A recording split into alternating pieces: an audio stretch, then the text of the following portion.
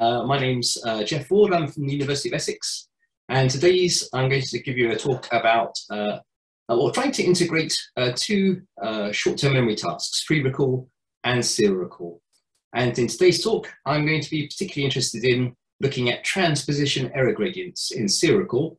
And my claim, the summary, is that can the free recall type output order actually explain serial recall output orders?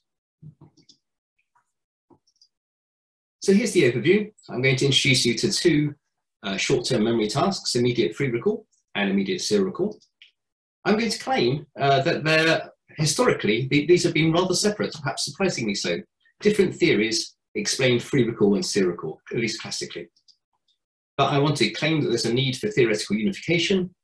I'm going to use historical data from our lab to show that the two tasks are encoded similarly affected by different variables. And when you equate for the list length and the scoring system, the two tasks are more similar than different. Here's the new stuff in section D. What I want to do is I want to reanalyze some data, some historic data, looking at start sequences and end sequences. And I want to show that when you replot known data sets by start sequences and end sequences, serial recall and free recall really do look similar. And not only that, but when you look at start and end sequences, you can try and explain error transposition gradients in serial recall. And summary conclusions. So immediate free recall and immediate serial recall. These are two widely used and highly influential memory tasks.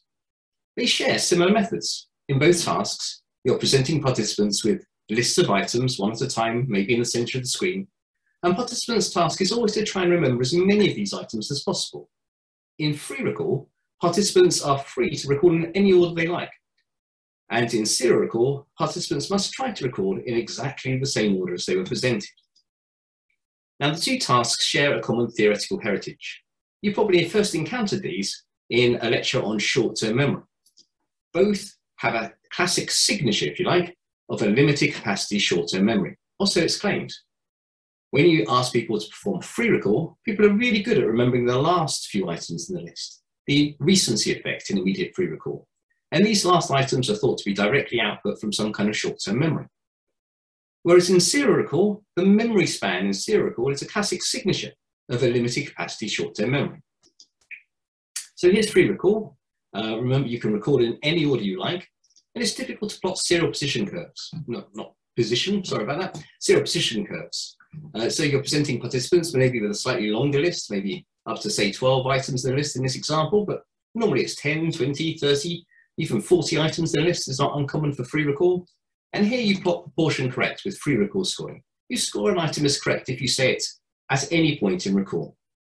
You can see that there's a large advantage at the end of the list. This is a recency effect, and a smaller advantage at the beginning of the list. This is a primacy effect. By contrast, in this immediate serial recall, you typically use a much shorter list length, and your task is to recall in the same order. Now you have an extended primacy, so you score by serial recall scoring. You've got to get the item in the correct order. So the first item has to be said first. The second item has to be said in the second output position. And you can see that both tasks are primacy and recency, but recency dominates in free recall, large recency in red there, but primacy dominates in serial recall. Now, historically, free recall and serial recall have often been explained by very different theories. And here's a list I drew up in a paper in 2010. All these theories explain serial recall, so if your theory isn't there, sorry, you can add it where necessary. And all these theories explain free recall. But the theories there which explain serial recall don't say much about free recall, and vice versa. The theories about free recall don't say much about serial recall. Now, why is that? Many people just don't understand why there are separate theories. One reason I put forward is because of the nature of a limited capacity short-term memory. So when Bad and Hitch in 1974 first started looking at working memory, they were interested in whether a concurrent digit load of, say, 6 digits, trying to remember them in the same order, forming 6 digits for immediate serial recall, whether that would interfere with your ability to learn lists of words. And in one of the experiments, they gave people free recall lists of 16 words for free recall, and they either had a control condition, or they asked people at the same time to remember 3 or 6 digits concurrently for immediate serial recall. I think what you can see in this graph here is that if you look at the last items in the list for free recalls, this is performance on free recall, you can see there's a strong recency effect in immediate free recall. And that recency effect in free recall is not really affected by a 6-digit concurrent load. And Baddeley and Hitch replicated this several times, and indeed my lab has replicated this finding too. There's not much of a trade-off between immediate serial recall and the recency effect in free recall. And in this long quote, which I won't ask you to read, but hopefully you'll take my word for it, Baddeley says, it is suggested that working memory, which in other respects can be regarded as a modified short-term memory, does not provide the basis for recency. So Baddeley doesn't explain recency effects in free recall, and that's a reason for the serial recallists to distance themselves from free recall. And in fact, they have to say this if you want the same limited capacity short-term memory, if you believe in a limited capacity short-term memory, which explains both the recency effect in free recall and performance in immediate serial recall, then you have difficulty explaining this lack of trade-off between two signatures which are thought of as reflecting a limited capacity short-term store. So that's one reason. A second reason is Baddeley was inspired to do this work because he noticed that in immediate serial recall it was affected by all kinds of speech-based variables, the phonological similarity of a list, how long the words were on a list, whether you prevent people from rehearsing through articulatory suppression or irrelevant speech. These are all phonological loop variables, speech-based variables, and they affect immediate serial recall, but Baddeley pointed out they didn't really affect the recency effect in free recall, suggesting that serial recall and recency are rather different. A third reason is that, well, probably more common and more pragmatic for most computational modelers these days, is the theories of serial recall are all about explaining primacy effect. Why do we do so well at remembering the first item in a list in the correct order? Whereas theories in free recall are all based on trying to explain the characteristic recency effects. And perhaps with computational modeling, in particular, which makes us, our representation of serial order really explicit, it's not very easy to have a model which explains why primacy is so good, at the same time as explaining a model which explains why recency is so good. Maybe there's a kind of pragmatic primacy and recency effects here. But I want to argue that there is a need for theoretical unification. I want to say these two tasks are encoded in similar ways, are actually affected similarly by different variables, and they are really similar when you encode them by the same list lengths and scoring systems. So I'm going to take you through some historic data to prove these points, or to argue these points. In Batara, Ward, and Tan, we had 3 groups of participants. All participants studied 8-item lists for immediate recall. One group always had 8-item lists of words, and were told you're always going to do serial recall. And indeed, they always performed serial recall. A second group always performed free recall. And a third group were post-queued. These people again saw 8-item lists, but only at the end of the list did they know whether to perform free recall or serial recall. And the question was, in this third post-queue group, they had to necessarily, these items had to be encoded in the same way. They didn't know which type of tests they'd have.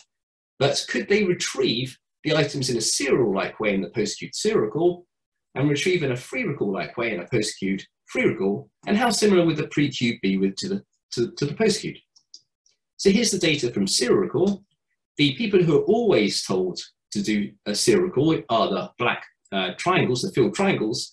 Large primacy effect here when you plot the data by proportion correct with serial recall scoring, first item first, second item second, and so on. Large extended primacy effects, virtually no recency here. But of interest is that the people who are told that they only at test to perform serial recall, they're doing pretty well here. They're retrieving with a similar kind of pattern in the post-queued. ISR is very similar to the ISR pre-queued. And in free recall, a rather different characteristic serial precision curve, much more recency, less primacy here, a kind of U-shaped curve here. And again, the post-queued free recall people look just like the pre-queued free recall people, very, very similar encoding. So I want to claim that free recall and serial recall are encoded very, very similarly, and there's a change in retrieval. When you're told to do serial recall, you're able to start at the start and go forwards. And when you're told to, you're allowed to do free recall, you have a preference to start with the last items and output them first, before trying to go back and get the start items. They're also affected, the two tasks are affected similarly by similar variables. So here we have a number of variables: phonological similarity effects, word length effects, articulation expression, There's a kind of speech-based variables, another kind of free recall type variables, presentation rate, temporal isolation effects, and modality. They're very, very similar. When you control for the list length and the scoring systems, actually the performance on the two tasks are similarly affected by these variables. Just one example here, looking at word length. Here's a classic word length effect in immediate serial recall. If you're asking people to remember lists of short words, performance is really good. Medium words, it's a bit worse. Long words, people find that really tough for immediate serial recall. Same kind of lists of words for free recall, and you get the same kind of effects. The overall shape of the curve is very different, much more U-shaped in free recall, much more of a primacy effect in serial recall. But notice that Baddy was quite right. You don't really have a big, strong effect of phonological loop variables at the end of the list. In free recall, the recency effect isn't really affected by this, but it's not really affected in the recency bit of the immediate serial recall either. So the two tasks affected similarly, but here's the main point, the list length and scoring system. And we need to go to Ward's, Tan, and Grenfell-Esson for this. We presented participants with a list of words between 1 and 15, and the list of words for free recall between 1 and 15 words. The list could stop at any time. It was completely randomized list length, completely unpredictable. Let's have a look at the overall serial position curves. Lists of between 1 and 15 words. Here you go, for a list of one word. That's pretty well remembered. So on this axis is the proportion correct. On this axis is the serial position. We've got 15 different lines reflecting 15 different list lengths. This is your performance of performing recall on one item list, and those University of Essex students there, they're pretty good. Not perfect though, frustratingly, 99%, something like that. 2 item lists, 3 item lists, 4 item lists, 5 item lists. But by the time you get to about 6 or 7 item lists, a bow-shaped serial position curve is opening up. And by the time you get to a more characteristic list length of 10, 12, 15 items, you can see its extended recency with only a small amount of primacy. So you might wonder why I'm focusing on this. If we now look to see which words you start with, so this is the data for all the items of the list.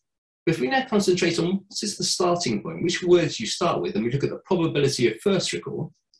So this plots the serial position again on this axis, but now this is plotting, if you like, a serial position curve of just the first word recalled. And you can see that participants either start with the first item, or they start with one of the last 4. And for short lists, you start with the first item, and for longer lists, you start with one of the last 4 items. So you output either the first item first, or one of the last 4 items first.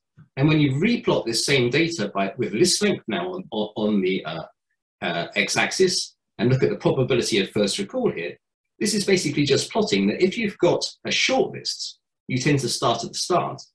But if you've got a long list, you tend to start at the end. And the important thing is that where you start in free recall has a massive effect on the rest of the serial position curve. If you start at the start, then you go on and recall other primacy items. This is plotted with serial recall scoring to show that with a 4-item list, actually you'll have a tendency to recall in forwards order.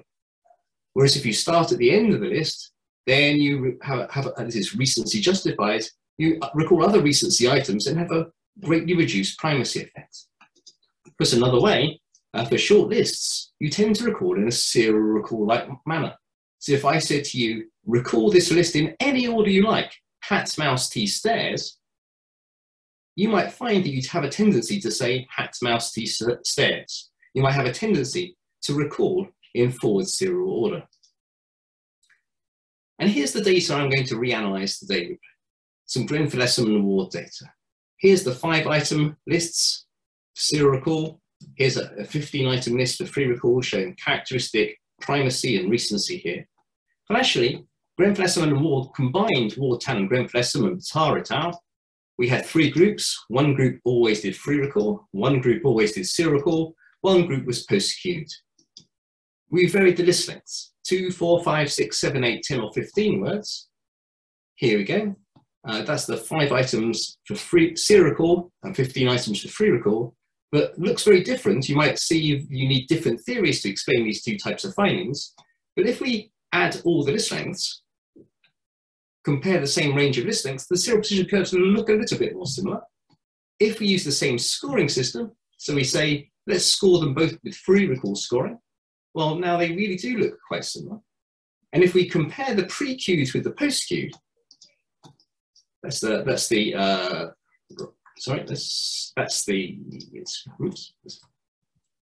pre-queued condition, serial recall with serial recall scoring and free recall with free recall scoring.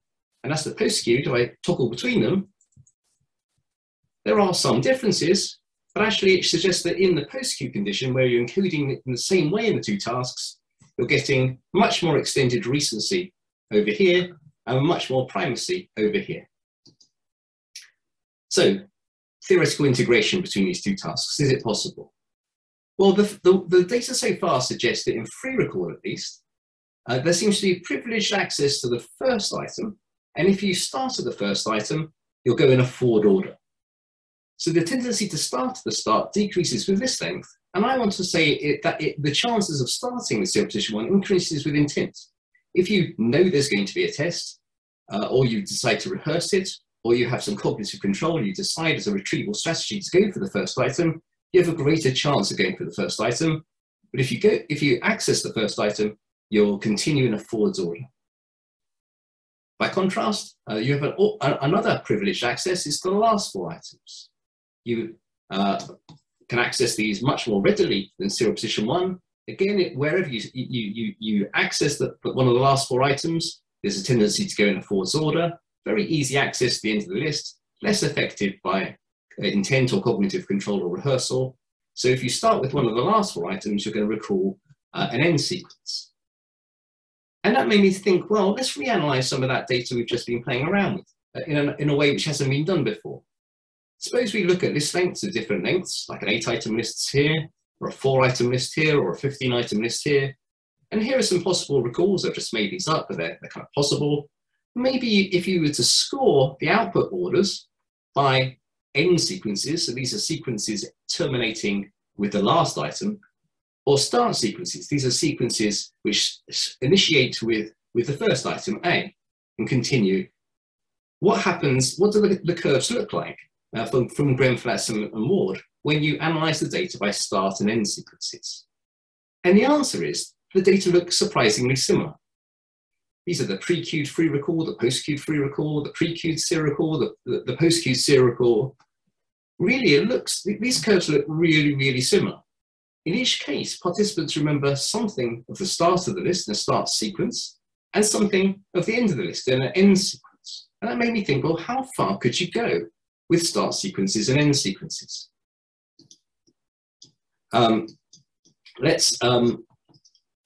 One area, so I'm on sabbatical this year, I'm trying to think of a way of combining and integrating free recall and serial recall. And I'm thinking, well, one potential source of difficulty for integrating free recall and serial recall are error transposition gradients. Error transposition gradients in serial recall suggest that each item in a list is, something of the serial order position of that item.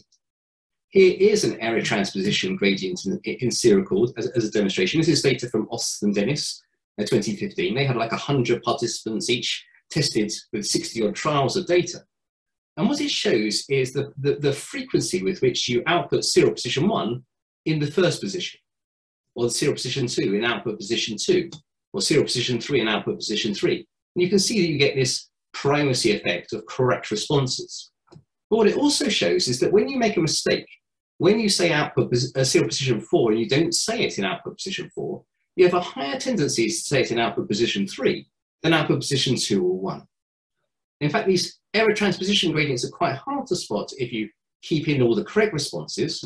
If you strip away the correct responses and just look at the errors, and so I've taken away all of these correct responses and just plotted the data as proportion of errors, you can see that when serial position 6, when you don't say serial position 6, you have a high tendency to say it in output position 5, better than 4, than 3, than 2.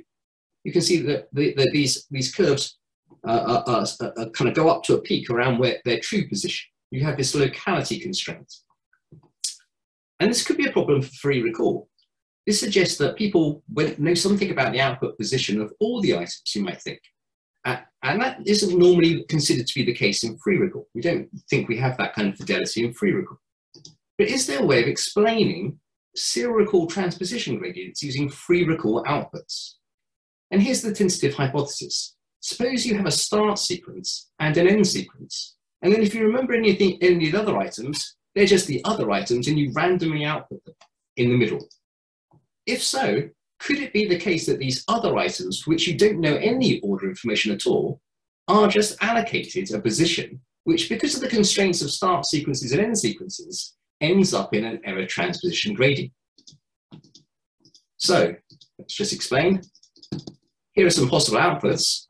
From the outputs, suppose you're presenting with A, B, C, D, E, F, G, no, A, B, C, D, E, F, and here are some recalled sequences. You can say, well, here are some start sequences, and here are some end sequences, and here are some other items which you've remembered, but you don't know anything about the random order. Suppose what we do is we take the Austin and Dennis data, and we look for start sequences and record those, and look for end sequences, and we look to see any other items which are recalled, and then we just randomly order those items. What kind of error gradients do we get?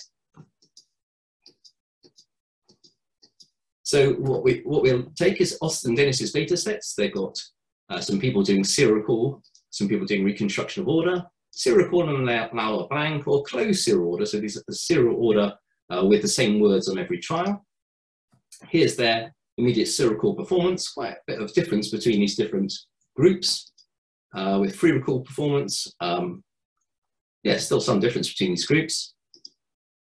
But when you start end sequence scoring, well, maybe you get a bit of primacy and recency emerging here. So this is new for this, start end sequence scoring. But here's what's really important.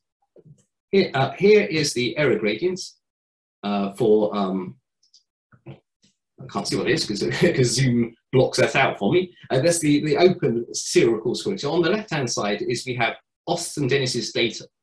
And on the right-hand side has what happens when you randomly randomly allocate the guesses. You have the start sequences and the end sequences, and you randomly allocate the guesses, and you get these very, very similar patterns of data. And this is true for all four conditions of Austin Dennis. No matter which condition you have, you always get these. This is the observed data on the left. This is the kind of, if you like, estimated data on the right. You will get the same pattern. And it's quite hard to see because it's dominated by correct responses. So if we look at the just the errors here, these are observed data for two of the conditions here. And now this is just random. These items, I say we know nothing about the order of these. We just allocate them randomly. And yet just look at the way they fall out. These are constrained by what we know, and we're just distributing these randomly in the gaps between what we know about the start and the end. And for all four conditions, these are known data. But look what happens over here for these randomly allocated errors. They look really similar. So my argument is that with free recall outputs, where we have a start sequence and end sequence, we can just guess the order of the rest, and these error transposition gradients fall out. So there is a need for a unification for the two tasks. I've shown similar encoding, similar effects of different variables, and similar effects when list length and scoring systems are the same. Both tasks generate a start sequence and end sequence. This is a new analysis. And we can use these start sequences and end sequences, and because they are known and variable in length, when you randomly allocate the serial position of any other item you remember, they will naturally generate error transposition gradients. So we can consider free recall explanations to explain serial recall phenomena. We don't have to have theory of free recall, which says that each item is associated with some kind of list marker or output position. We don't need item position markers, or we don't even need a primacy gradient to explain error transposition gradients. We just need start sequences and end sequences. If you randomly allocate the items in the middle, we get perfectly acceptable error transposition gradients. And I'll stop there. Thank you. All right, great, thank you. So we have about 7 minutes for Q&A. So please go ahead. So Maverick has a question. Oh, no, sorry, I was just clapping. Yeah, I keep mistaking that.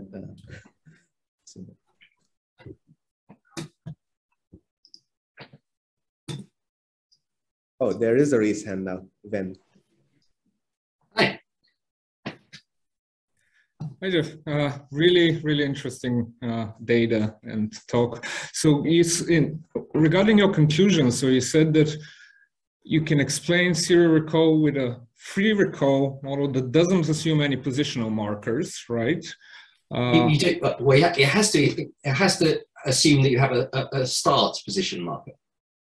Just the start, just the initial. Okay, so yeah, that's my question about the start and the end sequences. So you still somehow have to represent the order of the start and end sequences, right? There, you said there are 3 to 4 items sometimes, and in order to recall those in the correct order, you still have to assume some kind of either positional marker or chaining or some other mechanism.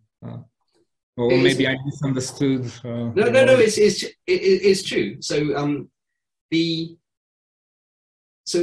my gut reaction, if I deal with the end sequences first, I think that what you do is you perform just free recall, that's just the recency effect in free recall for both serial recall and free recall. I think it's just the recency effect in free recall, and I don't know that participants are truly trying to remember the items in order.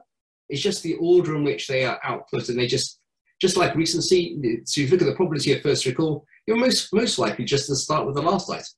You just know that's the last item. Sometimes you generate the penultimate item, and if you do, then you go on to recall the next item. So is that really knowing about the serial position, or are you just opening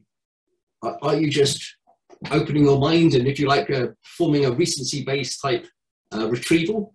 Whichever word comes to your mind, you then say that item, or if I think that's the end item, and then you can naturally carry forward through a kind of lag +1 type mechanism. And when you stop, you think, oh, I've got to the end of the list. So that's a very unscientific way, maybe, of thinking about this recency effect. But I don't know that participants need to think, I'm recalling n-2 here, or I'm recalling n-1 here. They just come with an item which comes to mind, and they're naturally able to go forwards. In terms of the start, I think that there is a serial position 1 kind of like, there must be some context cue for the start of the list. And that start of the list is, I think, it's under voluntary control, and probably everyone tries to remember it in a list of this type. But as the list length increases, there comes to a point where, on some of the occasions, they just forget. How frustrating for them. They just don't remember the start of the list. But I don't think they have a marker for item 2 or item 3, or a gradient necessarily. But again, they start at the start of the list, and then there is a forward order continuation, and they can recall the second item and the third item and the fourth item, with lesser kind of cumulative order. So I don't think there is necessarily a traditional item position marker or a traditional primacy gradient. More, one item might lead to another. So it could be something like a context-dependent chain, kind of something like item-dependent moving along, or context. I'm kind of agnostic with respect to those mechanisms. Maybe it's the short answer. But I don't think it needs to be quite as complicated machinery, or doesn't necessitate that, I don't think. Quite as complicated machinery as are traditionally built into serial recall theories. Okay. We have Martin. Yes, thank you. It was a really interesting talk, and nice what you do with the data. You do those reanalyses and testing predictions. I have a question that might just reflect my own ignorance. I recall having seen such figures long time ago in talks of Kahana. So my question is something that you're alluding to. Doesn't TCM do a pretty good job modeling such patterns in both serial recall and free recall? I don't think that's quite true. So yes, Mike Kahana's classically studies free recall, and yeah, definitely they can explain serial position curves. They normally concentrate, so models like TCM and CMR, they actually have difficulty in explaining why you should initiate recall of a shortlist with the first item. So those theories are very, very recency based.